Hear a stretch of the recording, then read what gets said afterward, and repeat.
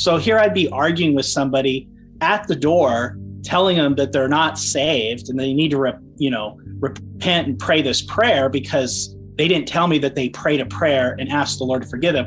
Or they may say, yes, I did pray a prayer, but they go to a non-denominational church, and that equals, oh, you're going to hell because you don't go to an independent Baptist church. I started noticing, like, you would talk to people at the door and you would get them to pray the prayer, but there would be no fruit of that individual ever coming and turning their life, around. Like, you wouldn't see them be a part of the church. You wouldn't see them, like, it was just, they would say this prayer, just either A, to get you off their doorstep, or B, just because of out of obligation, like, oh, okay, yeah, I'll say the prayer. And that was it. Right.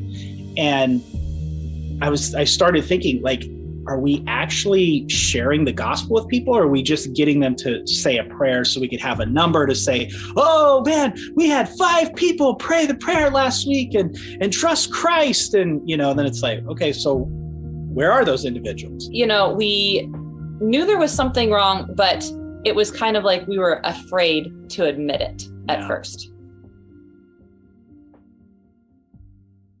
Hey guys, it's Jenn here with P40 Ministries.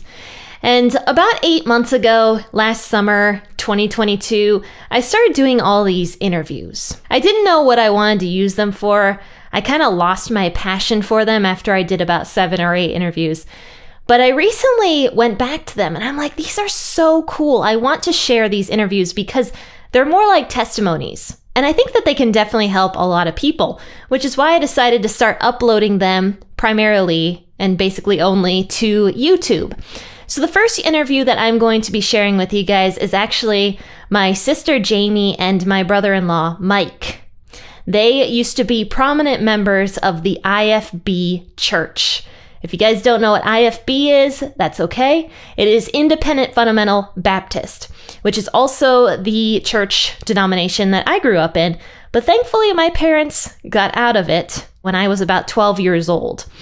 But unfortunately, my sister and my brother-in-law did not get out of it as quickly as me and my parents did. And they were stuck in it for a lot longer. And they're going to share their escape from the IFB church, some of the things that they had to deal with in the IFB church, and some of the problems that they encountered. So this is their testimony. And once again, I want to apologize because I did these interviews last year, not really knowing what I wanted to do with them. You'll notice that I say that this is a Saturday podcast episode, and it's not. And I also expected only to do audio for like a podcast kind of setting, and ended up using the video also. So forgive the mess in my closet behind me because I did not expect to be doing a video as well as the audio. So forgive that. But nevertheless, I really hope that you guys are touched by this interview. This is going to be one of several that I am starting. And this is part 1 of Jamie and Mike's escape from the IFB church. Hello and good morning, friends and faithful listeners, and welcome to this special Saturday podcast episode. And today we have 2 guests, and this is actually my brother-in-law, Mike, and my sister, Jamie. And yeah, I'm excited to share their stories with you guys, or hopefully they are excited to share their stories with you guys. Because they do have interesting stories, that is for sure, about their church history. Tell us about your upbringing. And obviously, Jamie, I know a little bit about your upbringing, but the audience doesn't. So tell us a little bit about your upbringing, and whoever wants to start first can go ahead. I'll go ahead, Mike. Oh, okay. So I grew up in church. My mom was a pastor's kid. So my grandfather pastored a independent fundamental Baptist church for a really long time. So I've always been a part of that denomination. My parents were pretty heavily involved in that because that's what they've known. And that's just kind of everything that I knew as well. As for me, of course, I grew up in a family where my dad was not a Christian and my mom was learning she was a Christian and just kind of learning. So we had tried out like different churches with family, and for a while we were at a Lutheran church, and my dad never participated in that really in my younger years. And then so my mom tried to kind of consistently keep me in church and teach me those things, but we really started going to church at, like Mike said, Independent Fundamental Baptist Church. And that church was just really friendly. And we felt like we finally found something that we fit in with. My dad started, our dad kind of started going in. And it was about the time, Jenn, when you were 2, I think 2 or 3, you were in the nursery. And we just started going to that church. And I don't know that we agreed with everything in it, but we were like, wow, you know, these people are friendly. They love God. They're trying to teach the truth, and it's great. So that's kind of just how we got into it. And then the pastor that was there at the time recommended a Christian college that was associated with their denomination. And I ended up going to school there. That's where I met Mike. And then upon graduation, we got married. And then we went straight to another Independent Fundamental Baptist church. And we can call that IFB. That's yes. kind of so. Because Independent Fundamental Baptist is sort of a mouthful. It's a mouthful. So we can call them IFB, and maybe you're familiar if you've ever heard of this. Sometimes they'll call them fundies. Say that one more time. You broke up. I'm sorry. So sometimes they'll call the IFB movement people in that fundies. So we could say that too. But anyway, Mike and I went to our first church to kind of lead a youth group. I was the secretary at the church, and that's where we started out in ministry. And that's what this story's about. Right. I might add that I was kind of really ingrained into it because I grew up in it, but I didn't become a Christian until I was 19 years old. And that was because I went to a young men's home for drug addiction and stuff. And that was a IFB based type ministry. And I spent a year there. And so like, I really got pumped full of the IFB doctrine and stuff like that. But I mean, God did use it. I did become a Christian. And so that's all that I knew. And I figured that anything else that was not like that, it had to be wrong. So that's... And we'll talk about the mindset behind this, because part of this is if you hear our story, some people will be like, huh? How did this happen to you? What were you thinking? Why didn't you leave? What was this? And it's a little deep, the mindset behind it. And it's helpful to share it. And that's why we're doing this, because, you know, when we tell our story, it's not like this huge abuse. We were like physically like beaten or went through some hardship, but mentally, emotionally, spiritually, this was a struggle. And we know many people that have gone through it are coming out of this, or in just a dangerous church, something dysfunctional going on in your church where you can leave, and knowing the difference and trying to help people through that is important. Yeah. And just my brief time, I suppose, with the IFB church, because like you guys said, I was 2 when I started going to it. And I think we stayed there for just about 10 years. Actually, I think it was my birthday when we officially left, was my last Sunday there. And it was my 12th birthday. Yeah, it was my 12th birthday. Well, let's clarify. You left, but you're part of the story too, Jenn. Like, why did you leave? I mean, it wasn't like you're like, we're leaving. No, you got kicked out. Oh, yeah. We got kicked out of the church. Our entire family. Basically, what happened there was my mom Well, actually, it had less to do with my mom and more to do with the pastor. But the pastor was just kind of, how do I say this? He was mentally abusing this kid who was going through some struggles. And this kid just needed a father figure, and that pastor was not there for him. So he ended up kicking out that boy who was the same age as me, a 12-year-old kid, his entire family who needed somebody.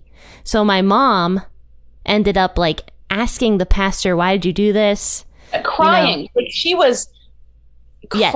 Now, I was already married. We weren't going to that church at the time. You just got married. It was like really soon. I had just gotten married and at that church actually. And, you know, my mom calls me and she's like crying and she's like, I need to talk to the pastor. I mean, not just I'm mad, I'm upset. No, she was like broken over this boy. Like, how can we help him? What can we do? So anyway, they were close to our family. And so what ended up happening was mom confronted the pastor and like brought him the Bible and was basically like, where does it say in the Bible to kick out a young boy in need? And so the pastor was, I think what he said was, well, if you don't like it, you can also be kicked out. I want to, this is a quote, I believe. If you don't trust your pastor, you can leave. And then, well, no, I don't want to leave. You know, mom's like, I wasn't leaving. I'm just curious. Where is your biblical standpoint on this? Because I'm missing it. And I want to learn. I want to understand. And then it was, if you don't trust your pastor, leave. That's what you're going to find in a lot of these IFB churches. Not all of them, but the way that they handle problems. Number one, if it's something that they can't handle, like if they don't know how to handle it, they'll just basically ostracize you till you feel awkward enough and you do leave, or they kick you out, or it all comes down to a thing where, you know, you have to obey the pastor in everything. Now, granted, there is scripture that says, you know, obey them that have the rule over you, but not in the sense of if they are doing things that are extra biblical, if they're doing things that are unscriptural, you don't have to obey somebody like that. And yeah, unfortunately, a lot of these pastors are so power hungry. Yeah, that they want to be able to make up other people's decisions, and they want them to obey blindly about stuff that's, I mean, unscriptural. Yeah. The purpose of this, we want to make this clear. This is not to bash brothers and sisters in Christ. People, you know, this is serious because this is the church, and the church is to be the pillar and ground of truth. But the danger here is when you have a church leaders who are abusing the sheep, taking Bible verses and running with them without context and not seeing the whole picture of what the Bible's teaching, and just taking this little line in scripture and being like, you must obey, you must do this. And we're going to tell you what the Bible says and you're gonna obey or else. And that is dangerous. And that's where we're going here. It's not to bash. It is to help. Yeah, it's not to show the church's dirty laundry. No, not at all. But it's to help people who are possibly in situations like this to see the danger before it gets out of hand. You see the danger and you don't leave Jesus Christ. Yeah. You leave the situation and you do it in a godly way. Right. Yeah. Okay, so going back to the story, though, at the church that I grew up in, we got kicked out, and it was almost like we were, like, excommunicated. I lost all my friends. All of them. All of them. Except for one, who is still my friend. Yeah. Yes. I lost all my friends. Like, nobody remained in contact with me. And as a 12-year-old kid, that is tough. You go from having friends that you see on a weekly basis, if not more, probably much more than that, to having nobody. So yeah, we hear a little bit about, your guys' involvement in the church, but Mike, if you don't mind, could you go a little bit more into your backstory and talk about that, if you're comfortable with that, with how you went to the homes for the boys? Oh yeah. So like I said, it was a faith-based, character building, addictions recovery type program. And basically, it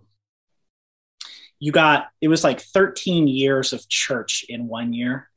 So like, it was like hardcore, like it was like boot camp, like Christian boot camp on steroids or something like that. So like upon leaving there, yes, I became a Christian, but there were so many things. Like I can recall, for example, like a big thing within IFB is King James only, King James translation of the Bible. So other versions such as like the NIV, NASB, ESV, those are all kind of looked down upon as not being the word of God. Oh, they're not just looked down upon. Well, yeah. They're not, they don't even, sometimes they'll make jokes and it's not, right. They won't even call them versions. They'll say those perversions. Yeah, perversions. Perversions, but, yeah. Like I heard teaching, while I was there about, King James only, all this kind of stuff. Now, you got to remember, I grew up with the King James, even though I wasn't a Christian.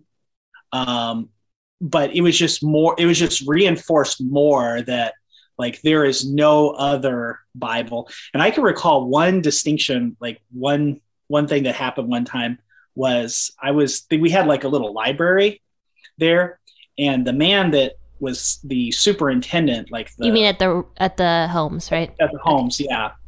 And if anybody wants to Google this again, it was called the Roloff Homes. It's ROLOFF, and it's down in Corpus Christi, Texas. There's a lot of crazy stories with all of it. But anyways, I remember being in the library, and the man that kind of directed the young men's home, he was in there and he's like, "Here, I want you to help me clean out this library." And so like we were going through these books, these like Christian books. And I mean, there was like, I'm sure there was probably really good Christian material there that could help, somebody learn how to grow in their walk with the Lord and stuff like that. So what he would do is he'd open up to the very first page, and where it would say like Bible quotations are taken from, if it did not say King James Version, like if it said like Bible quotations are taken from NASB, whatever, he'd be like, "This is straight out of hell." And he'd like throw it up against the wall. Right. And like, I'm not kidding. We like probably took about 2 garbage bags full of books out of this room. And like there was only like 3 books left on the bookshelf, because like those were the only ones that you could read because they had King James Version quotes. And there was probably really good stuff that we threw away that probably could have been a real big help to other people. At the time, though, you didn't recognize this as weird, did you? No, I thought, oh yeah, why are we letting that demon, stuff in here? And, I mean, just stuff like that. Or for example, one other big thing is doing door to door. They call it soul winning. So where you go from door to door and you go with a partner and you knock on people's door and you ask them, if you were to die today, are you 100% sure you'd go to heaven? And just being indoctrinated in all of that, which, yeah. I'm sorry. I'm laughing because... we all have to laugh. I know. I'm laughing because I remember this. Right. And how dumb is it to send like a 10-year-old kid to people's doors? Right. And we're going to have... And you did it, didn't you? Well, I did. Yeah, I was like 10 years old. The thing is like, I'm not against like sharing the gospel. Please don't misunderstand it. I think you ought to share the gospel. I share the gospel, as much as I can when I have opportunities with individuals and tell them about, Christ and Jesus and, what he's done. And, but it's the fact of like, we were being sent out we memorized kind of like a salesman type thing. It was a pitch. It was a sales pitch. Right. And we're trying to discuss theological stuff with people that we've never even met. And the thing about it is, because the way that you're indoctrinated in this stuff is, if somebody gives you any other answer other than like, oh yes, I prayed and asked Jesus Christ to be my Lord and Savior and asked him to come into my heart and forgive me of my sins on such and such date on such and such place. And, then immediately you're supposed to start to question whether or not that person is a real Christian. And the problem with that is that, yes, God does save everybody the same way, faith alone through Christ alone, right? But the thing about that is, you may have people that are from different denominational backgrounds that don't have the same wording as what I was used to. So here I'd be arguing with somebody at the door, telling them that they're not saved and they need to repent and pray this prayer because they didn't tell me that they prayed a prayer and asked the Lord to forgive them. Or they may say, yes, I did pray a prayer, but they go to a non-denominational church, and that equals, oh, you're going to hell because you don't go to an independent Baptist church. So like that is the stuff that's when I was at that. College, we had to do this weekly. Or just to let people know, though, that you did go to an IFB college.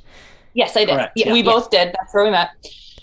So in college, that was part of your activity, was a soul winning ministry or something. So I signed up for this one, and there was this evangelist woman that was part of the church there. And somehow I got paired with her because we'd go in pairs. And so we were driving around, and we had a neighborhood we went to. And I remember specifically that this woman was, everybody's like, oh, she's bold and she shares, and she had a reputation with her. And I was like, I can't believe I'm going with her. This is a good opportunity for me to learn. And we knock on this door, and someone opens it, and he just replies, he's like, oh, well, thank you. I'm just not interested in talking about this. And he goes to shut the door, and this woman sticks her foot in the door. I'm not even kidding. Would not let the man, we're like talking breaking and entering at this point, right? No, I'm just like, oh, what did she just do? And she's like, no, sir, this is important. I need to talk to you about this. And it's like, okay, that is not a good what is that? It was humiliating. It was just one of those times where you just, I don't even know. It was bad. I don't think that that's being bold. I think that that's just being rude. And not, that's psychotic. That's not, that is not the way that Christ would want us to represent him and his kingdom, where we're just being so rude. If people don't want to listen, they don't have to listen, right?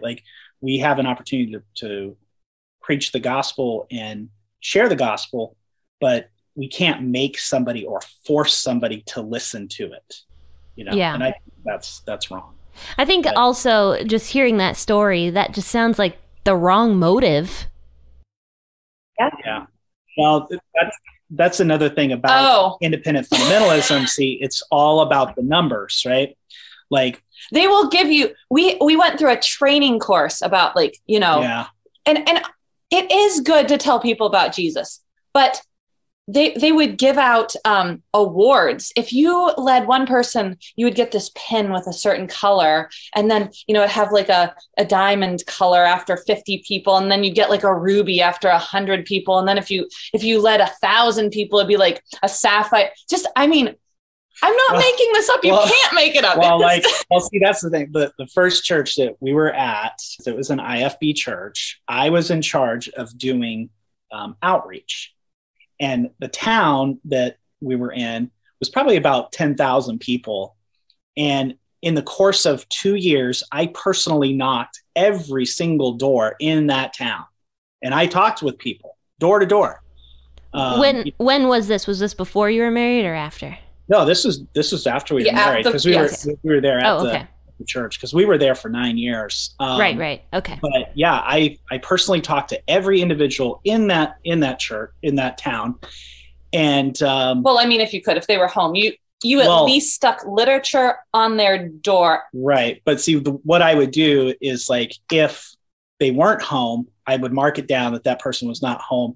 And then I would come back until I actually made a contact. So I walked the streets, I knocked the doors, and this was what I was getting I did a lot paid for. I did a lot with you. And I remember, especially my first year, we first got married and I didn't work that year. And I remember in the afternoon, you'd pick me up and we'd go do this. That's what we'd spend our afternoons doing, Right.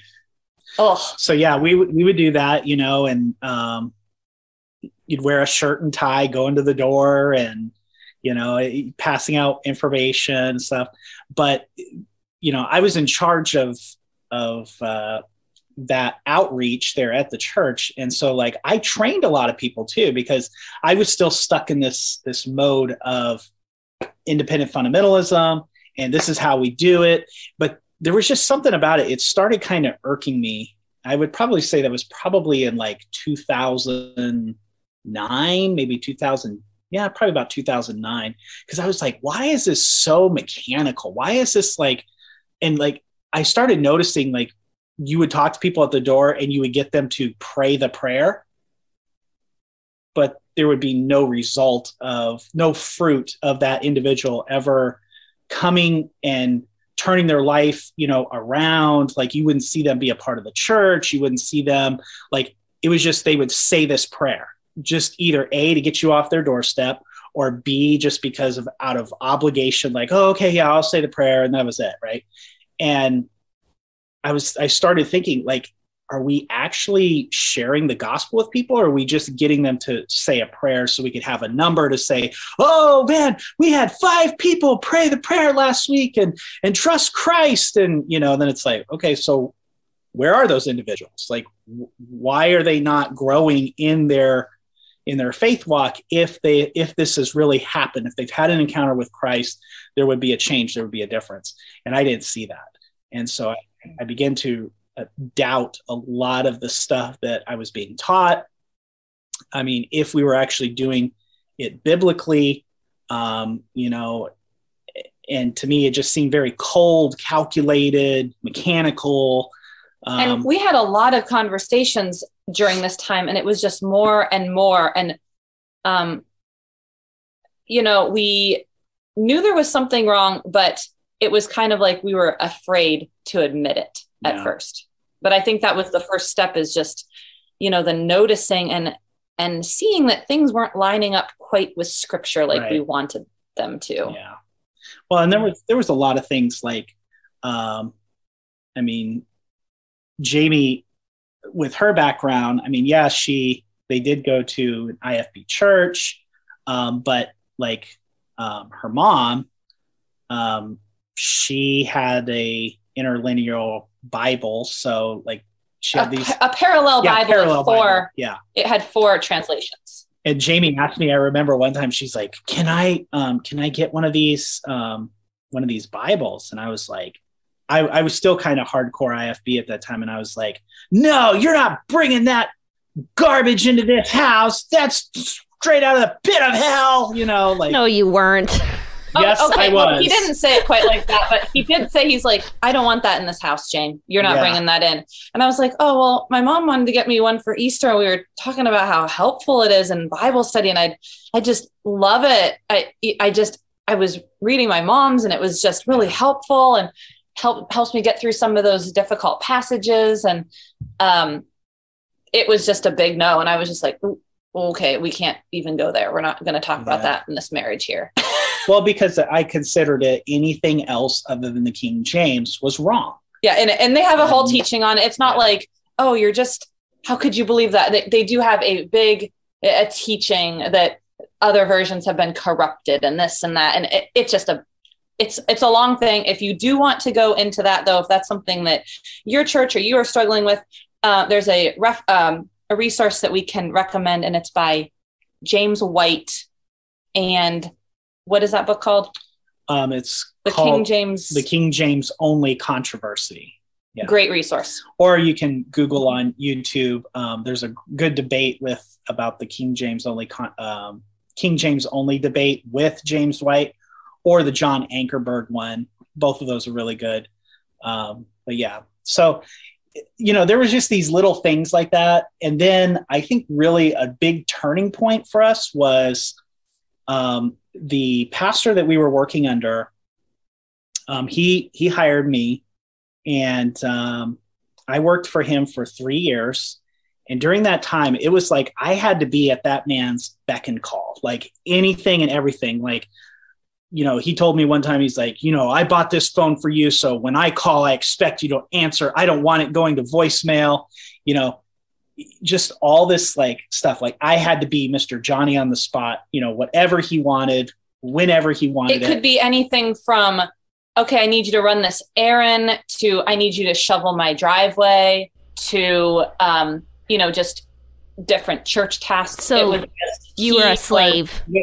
Well, yeah, but again, like not the fact that I'm not against serving, because I love to serve. I enjoy serving. But this was not serving. This was not serving. Demanding to the point where it was like, where's my phone? Oh, I left my phone at the house. What am I going to do? Or I know my phone was on silent. What if he called? And I mean, it was just disruptive. Our marriage was like struggling in a sense because there was no sense of that man could come in at any time, not come in, but just call and, okay, you jump and how high, what are we going to do?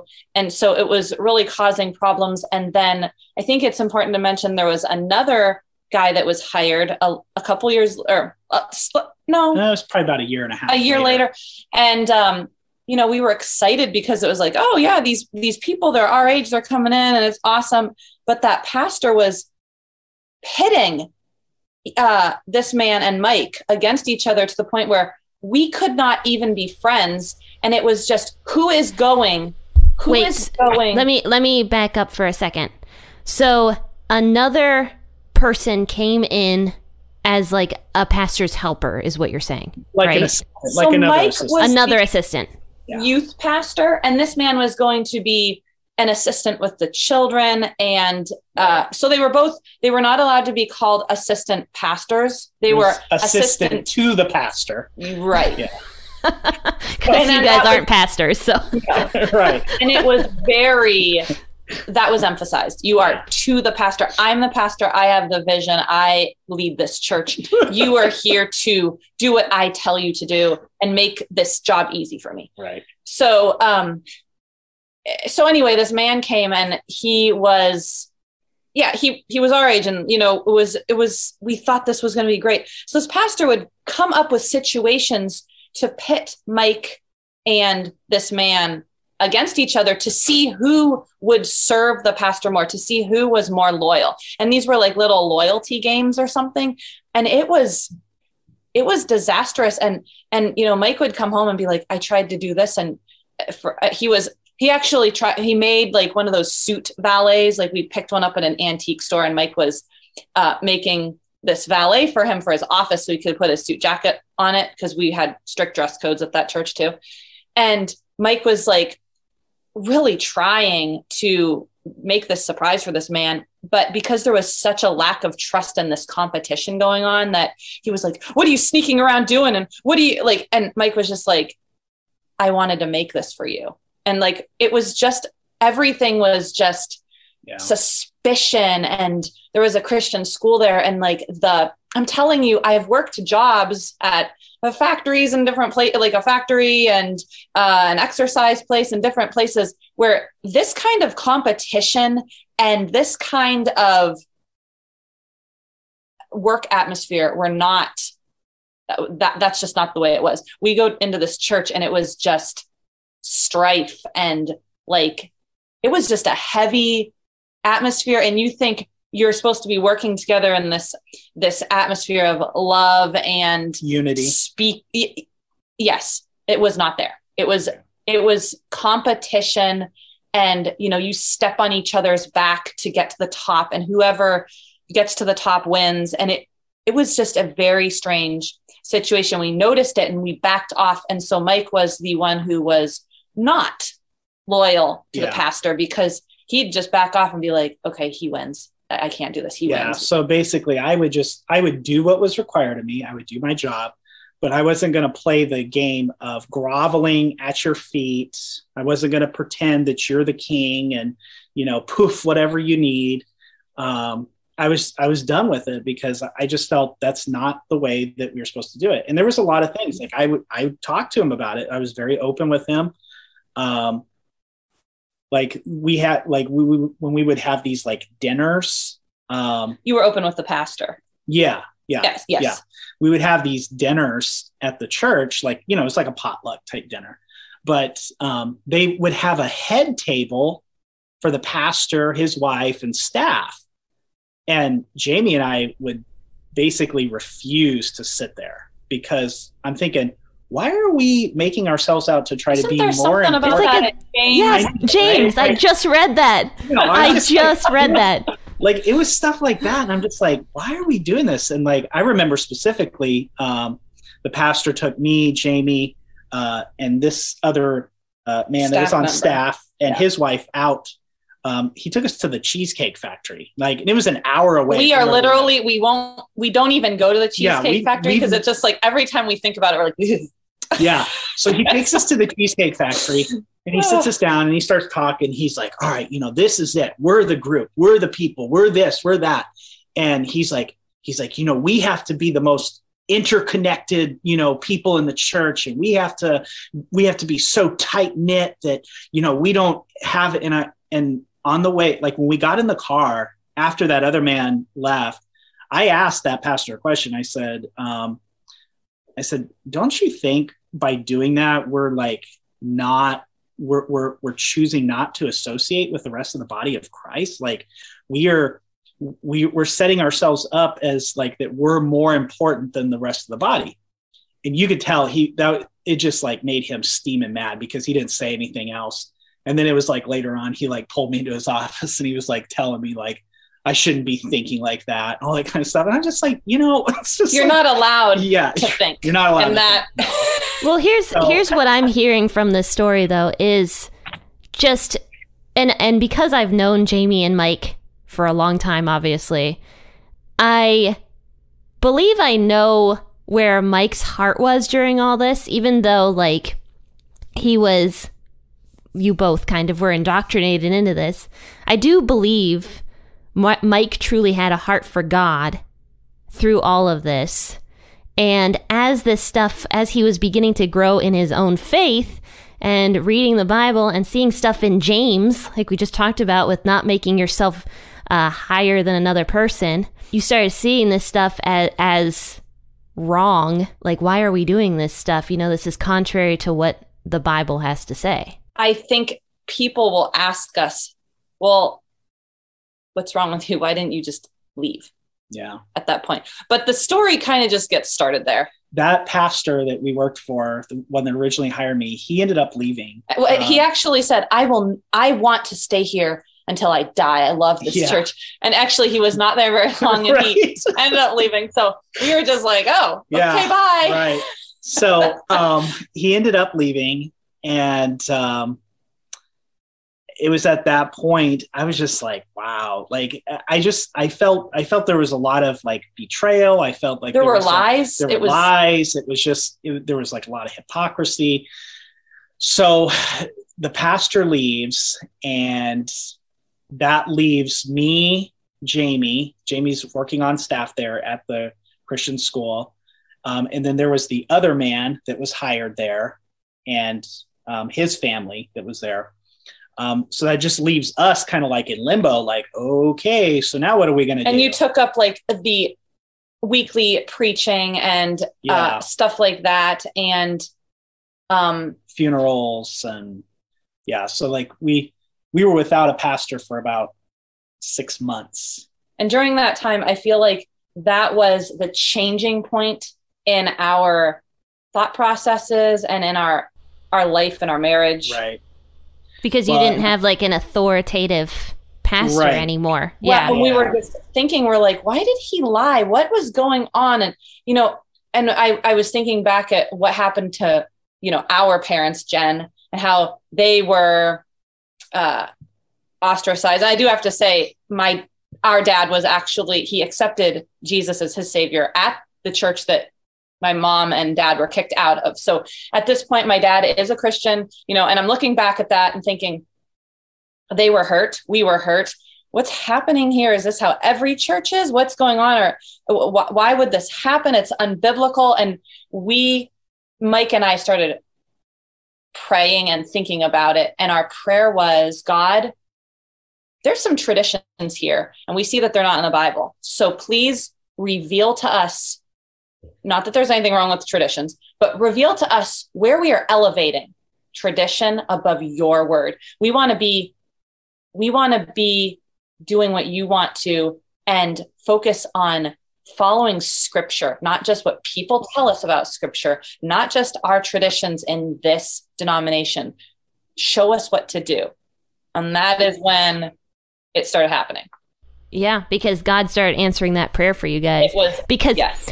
Because here's the funny thing about that, as we're going through the book of Mark and Matthew on the podcast, I mean, Jesus says to the Pharisees so many times that you are elevating your own traditions above the things of God.